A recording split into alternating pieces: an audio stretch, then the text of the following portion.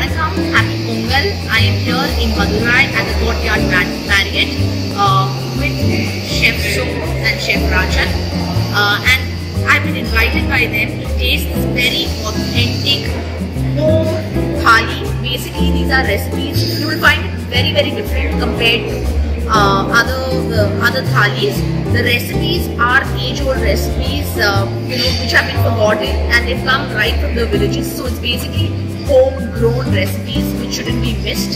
So, chefs, you can take me through the thali. So now tell me, what is different about this thali? I know it's homegrown, so Madurai is parothas and chicken biryani. Of course, chicken biryani also, but I'm guessing the ingredients will be slightly different. But yeah, so what is so different about your thali, and why should people come here, and what's so exciting? Hello everyone, this is Chef Somu. This thali special is like it's very local. It's specially made in villages.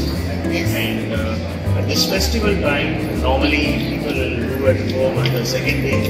It's a Matu Pongal day or the third day of the Kanu Pongal day. So basically the non-veg part, I'm guessing, yeah. And vegetarian part normally they do at home at this festival time. So the Pongal, everyone will do Pongal, and plus they do this curry and this white methi curry and all the stuff. And very well go with this curries. And he will Raghavan from Madurai, and he used to do all these things as very good. So he will explain each and everything. Yes, this color looks very enticing. So let's start. Before starting explaining, I want to say the menu is made the motto of getting our forgotten recipes. This my grandma basically was used to eat in their daily life. Okay. That could be a secret why they were very healthy. Yes. They both lived until the age of 90. Wow. To start with, these two are called thalis. This is made out of ragi, we call it capitally. This is made out of methi seeds and flour. This is called vendai. This thali is the reason for being a fascinating recipe in Tamil cuisine is the combination with the dry fish curry is something amazing. And also this can be eaten along with the mutton salad. To have with the rice, of course, the biryani, Jeera Samba rice is the trademark rice of Madurai biryani. And this is called the black lentil rice, we call it ulundu salad. Ulundu means lentil, the black lentil dum cooked with the rice. And this goes very well with the mutton curry and also the dry fish curry. So, this curry can be eaten with all these food. And to go for the vegetarian section, this is called the Kosumalli. This is one of the signature dish of Chettinad cuisine, made out of brinjal cooked with tamarind. This is Kaigari Kurma in the mixed vegetable curry made with coconut. And the special attraction is the Vepumbu rasam. Vepumbu means neem blossoms. The flower which drops out of the neem tree, we have to dry it and temper with the ghee and add it to the rasam. It's a fantastic thing to people who are fighting against the diabetes. And of course, the signature after meal of South Indian cuisine, tempered curd rice. Always. Yes. And the curd rice was accompanied by curd chilies and the cluster bean vadagam. It's called Senior Varakka. And how easily do you get this? I mean, I've never seen this. I mean, I've been in Chennai and I've never... This one is called in Tamil Kottavaranga.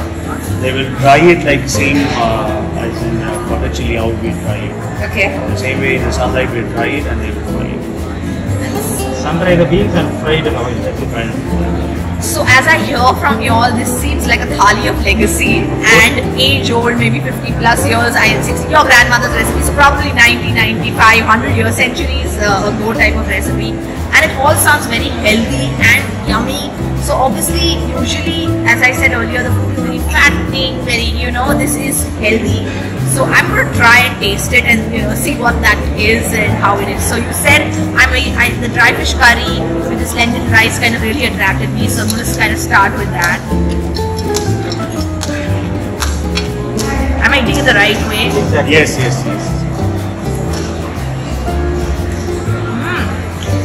It's got a very sour and a very very sour, pungent but it doesn't feel oily or anything. And this is a speciality. I mean, neem rasam, I've heard of so many other rasams, but a neem blossom rasam kind of sounds very exciting.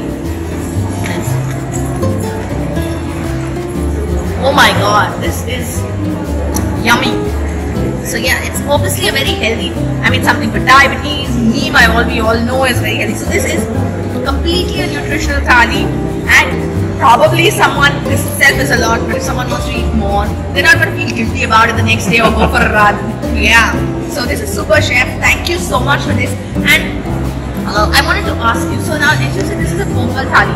So do you kind of get it all year round? Because Pongal is only 4 days of the year. So what is about that? So definitely the people want to have this thali really, and if they give an advance booking, Oh wow! So if you want to come, you're coming to Madurai, definitely drop in. Give them like a 2-day notice, I guess, which is enough, and have this thali. Don't miss it. It's healthy, nutritious, and yummy. So and what recipes are you going to share with me? Today, for example, it's two curry recipes. The Chinese curry recipe, neem blossom rice.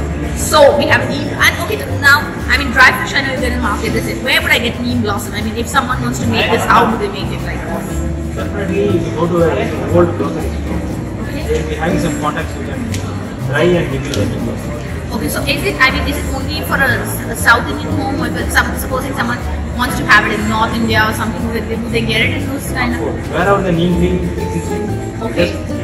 Just plug the neem blossom, sun dry it. So you can do it at home also then? Yes. Oh, super. So I think neem tree at home or whatever, just sun dried. Anyway, I'm going to be sharing the recipe. So start collecting your neem leaves. Thank you.